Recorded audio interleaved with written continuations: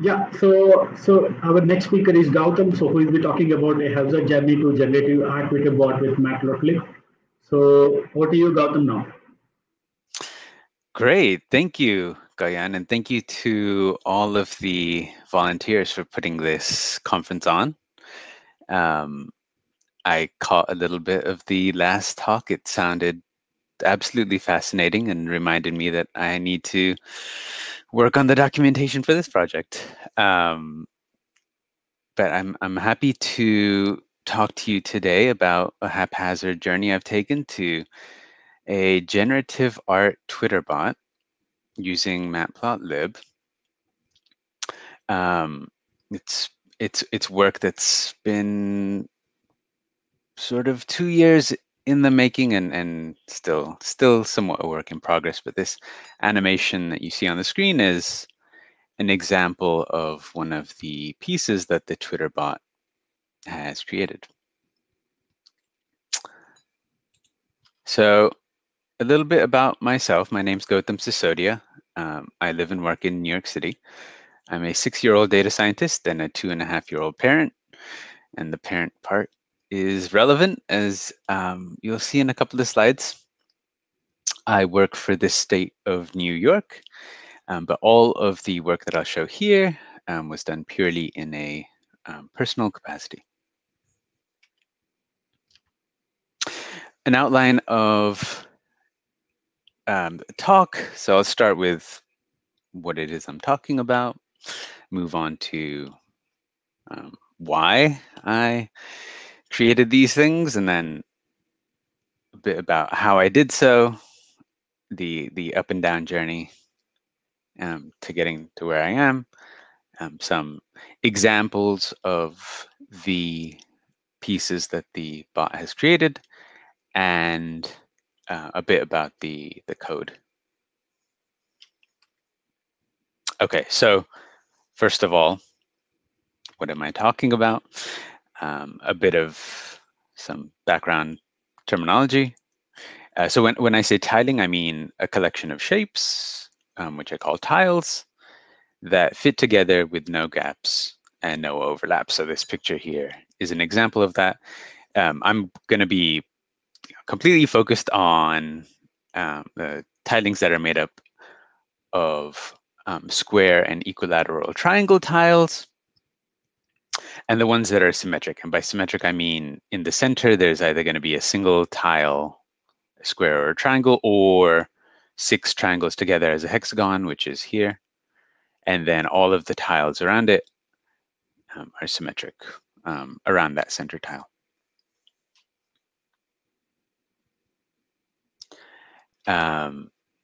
So what is it that I've built here? So um, one is a Python library to make and draw these tilings.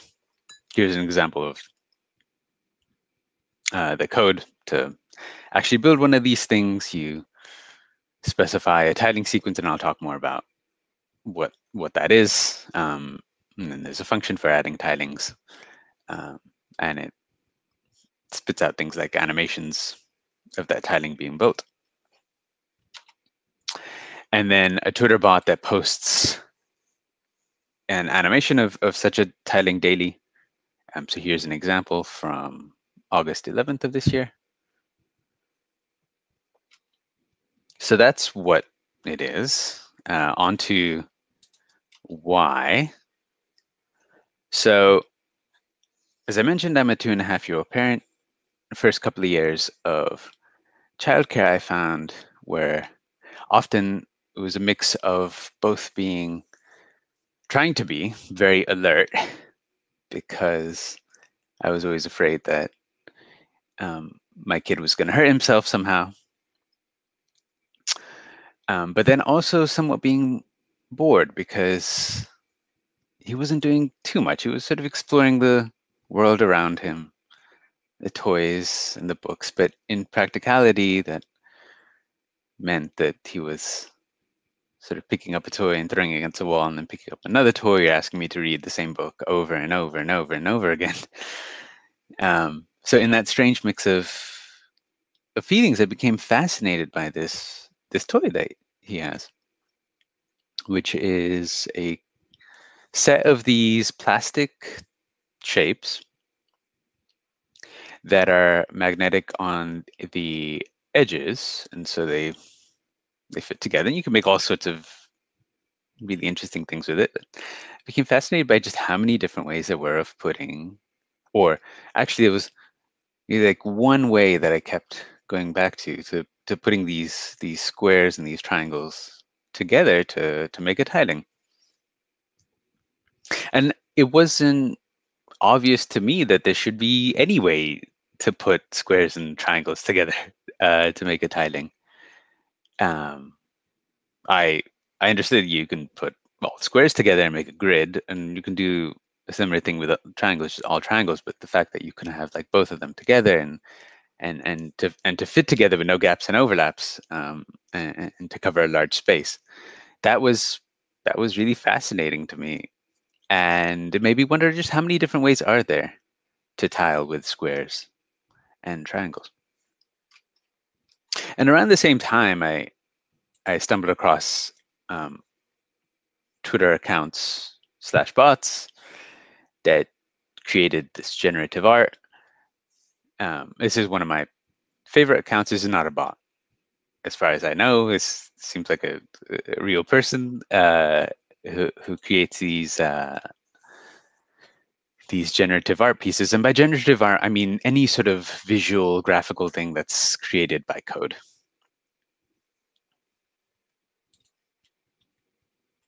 Okay, so some points about how.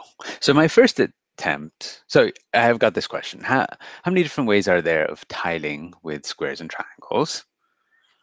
My first attempt was thinking about it. Okay, I'm going to try and code something up in Python to try and answer this, maybe come up with all the different ways of tiling with squares and triangles.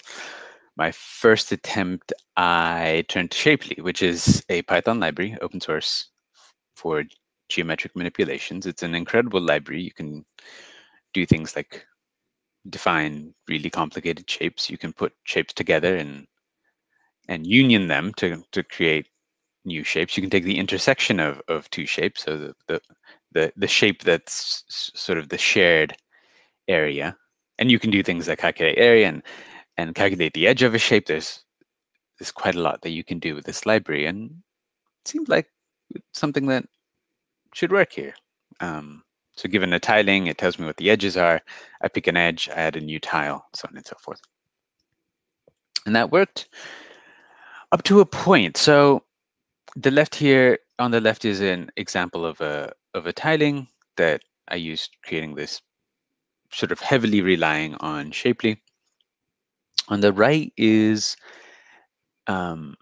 well, the green is sort of the interior of the shape as far as Shapely understands it to be, and the black line is the edge of the full tiling as Shapely understands it to be, and you'll notice that you may notice that these triangle tiles are actually Shapely believes they're separated from the tiling, which is indicated by this black line here. And this really throws off my algorithm, because now it thinks that, hey, there's an edge here to the tiling. I can try and add a shape here. Well, it tries to add a shape, but now it overlaps with the shape that's already there. You can understand that this can throw off a naive algorithm like the one I wrote. I don't know exactly why that's happening. I believe it's because when Shapely is making its calculations for where the edge is, or when it adds a new tile to a tiling, it's making floating point calculations, which have slight errors that sort of add up as the tiling gets larger, and eventually lead to situations where it adds a tile, but not quite exactly where the shape is, and then that throws off my algorithm. I tried a few different things to try to address this. Nothing really worked, and became pretty frustrated and put this aside for months. But I kept thinking about it.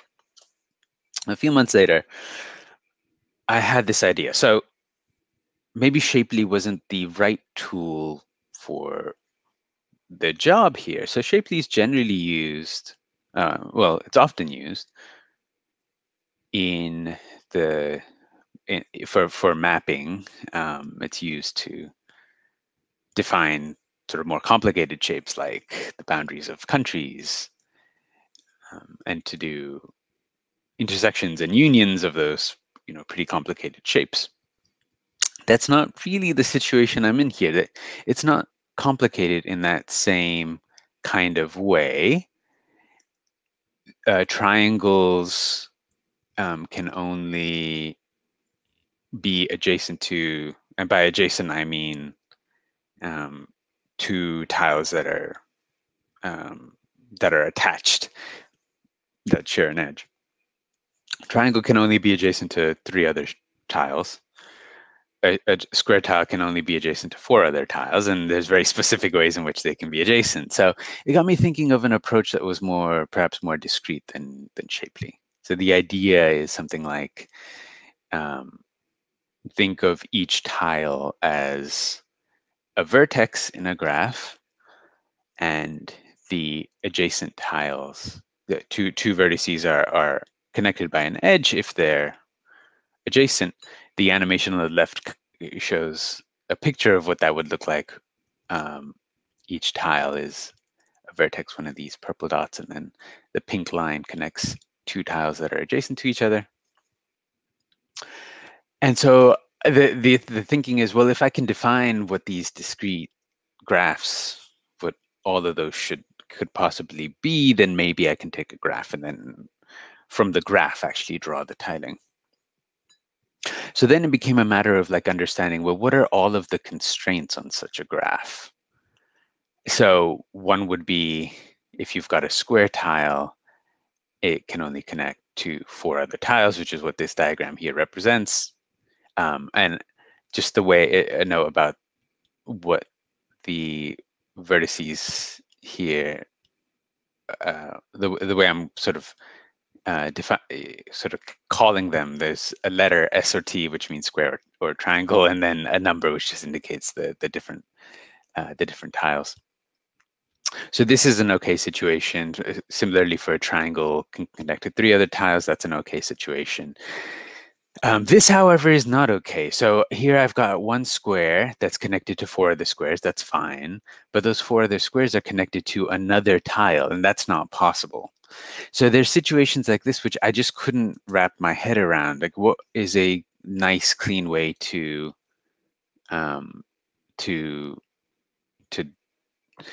denote that there are these constraints on the graph? So I couldn't think of ways to do that, and got frustrated again, put it aside, thought that maybe I was a data scientist because I wasn't good enough at the math or the computer science.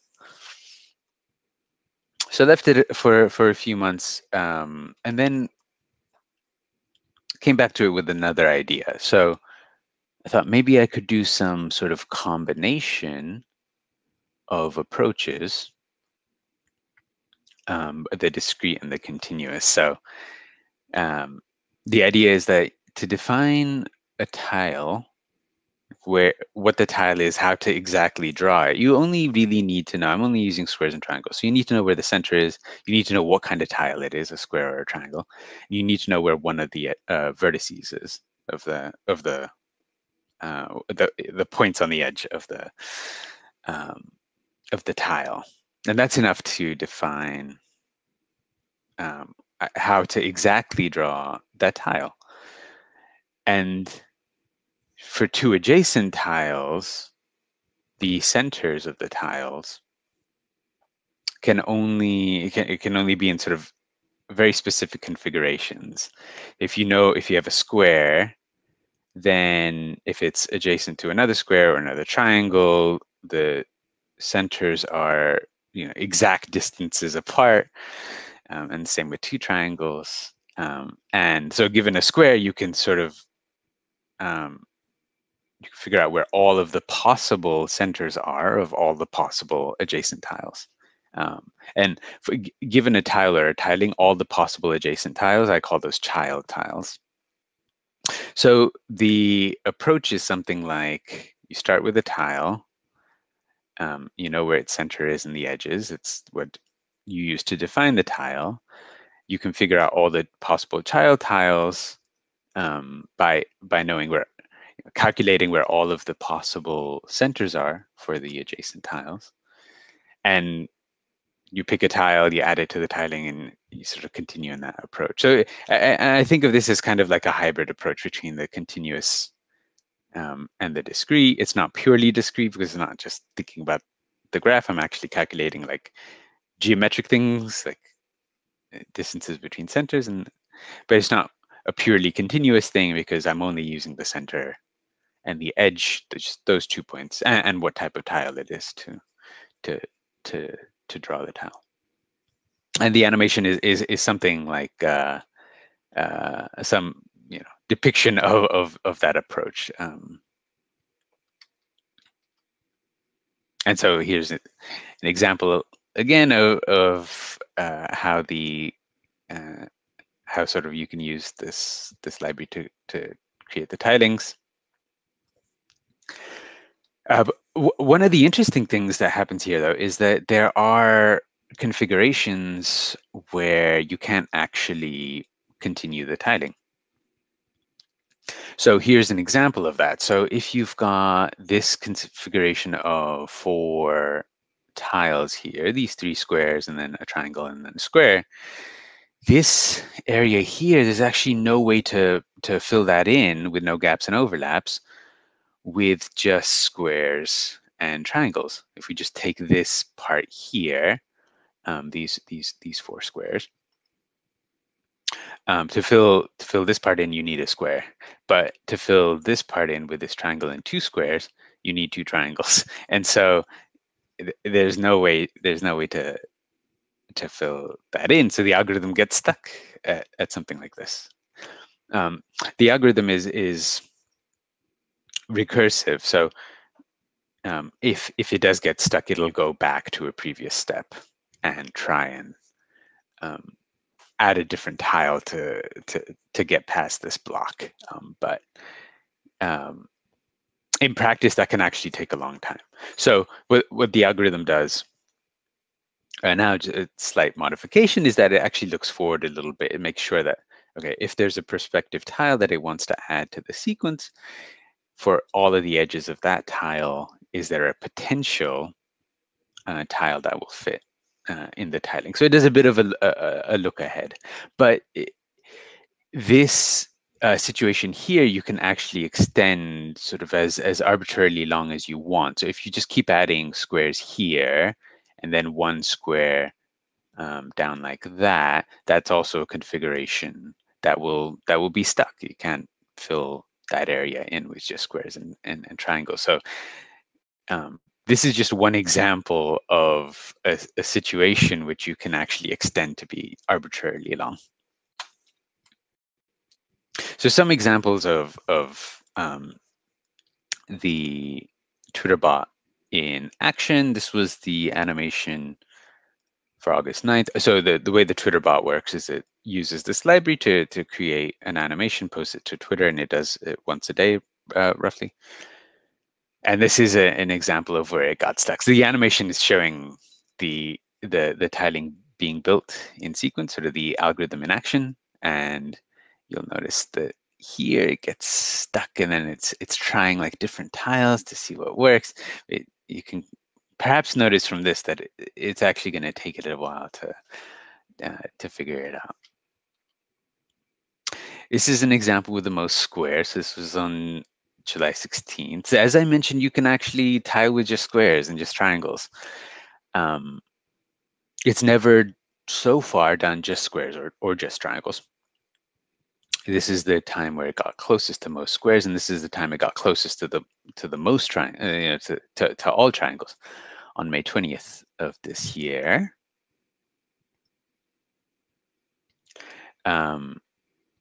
which got me interested. So I look for the most balanced one. So balanced in terms of a close to equal number of squares and triangles. What's interesting about this, though, is that it actually looks visually that there's more squares, but I think that's because squares are actually larger in area than triangles are. So I wonder if I should actually look for more balanced in terms of area, not number of tiles. But this was on May 17th. And it also got me wondering, so I was actually thinking about, well, what are sort of the most visually attractive tilings? Because or appealing. Like, this is interesting, but it's not really like visually appealing to me.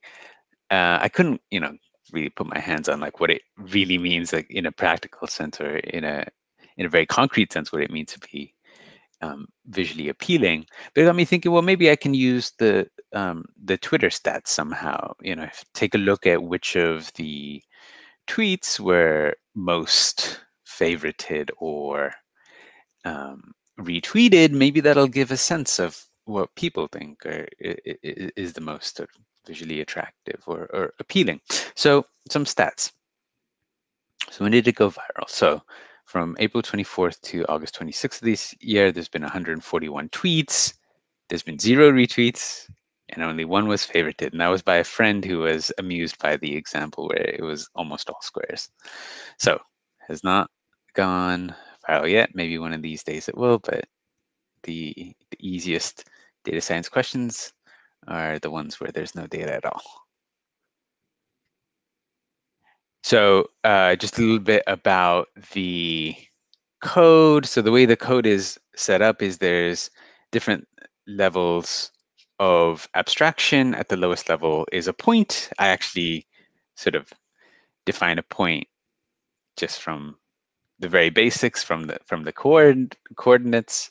There are, of course, many libraries, including Shapely, that define points that I could have used, but sometimes it's fun to define things from the ground up by yourself. So there's a couple of different kinds of points here. There's a Cartesian way of defining the point, x and y coordinates. You can calculate the distance to some other point. You can convert it to polar, which is useful when you're doing things like rotating a point around to find all of the vertex points of a tile. And it has a Shapely geometry point representation that you can access. You can work with Shapely. The next level up is a tile, and you can define a tile based on the center and the vertex points. As I mentioned, it's got a list of child tiles. This is the for this example, this is the first child tile in the list.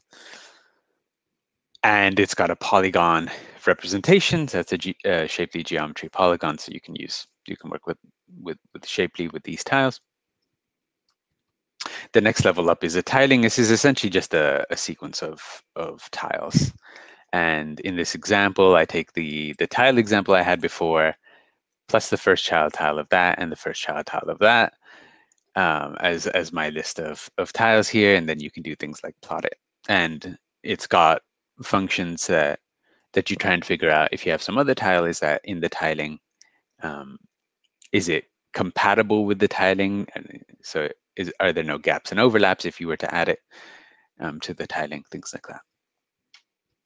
And then the highest level up is a sequence of tiles. And so I've shown you this example before of what the code looks like. And this is the tiling sequence. It also has the code for tweeting out the animation.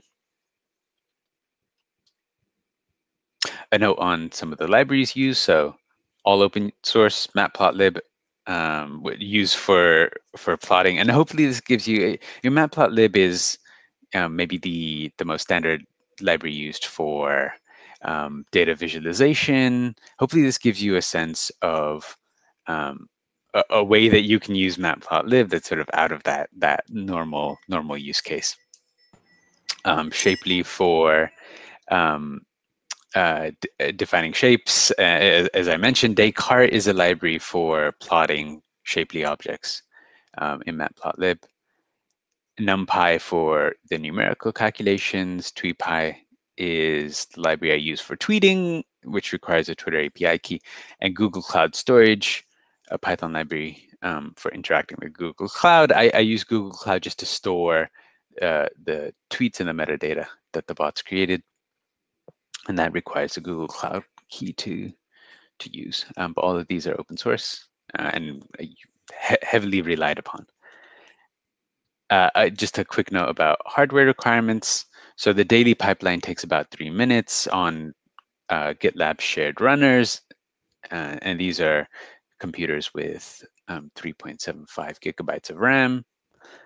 And the pipeline does a few things. It clones the repo, installs the package, makes a tiling, runs the algorithm for 70 steps or so, makes an animation, posts it, saves it to Google Cloud Storage. So it's doing quite a few things. Just to give you a sense of how long it actually takes. And the generated animations are about 2 megabytes in size. So not particularly expensive. Okay, thank you. So yeah, I think, one of my takeaways here is that Python is a pretty incredible tool for just answering questions that just come from my curiosity. So the original question was, how many tiles are there? How many tilings are there? I haven't answered that question yet. I know that there's a whole subject in math around tilings, but I never bothered to pick up a textbook. I just thought it would be more fun to code it.